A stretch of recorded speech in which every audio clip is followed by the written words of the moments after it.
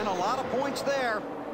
Stewart is just backing off, isn't he, Matt? I think he's running half throttle right now. Greg Zipadelli told him, you got to slow down at least another 3/10 a lap for me. Just work with me on this. He's letting cars go by to try to pick up a draft off of them. Go ahead and bring her down pit road here. Jimmy Johnson too fast exiting pit road. Oh, gee.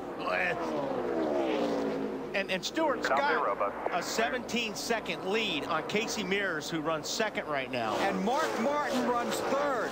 From a car he said was terrible early in the race, now third. Can he get to the finish? We work the final lap. So Stewart down the back. He looks like he's out of fuel. Should be quite a few more of them running out. Stewart's out. Can he coast around in time? Had that 17-second lead. Casey Mears is the second-place car. Stewart slow through turn 4, trying to reach the finish line. It looks like Casey Mears is out of fuel now. Casey Mears slow in turn 3.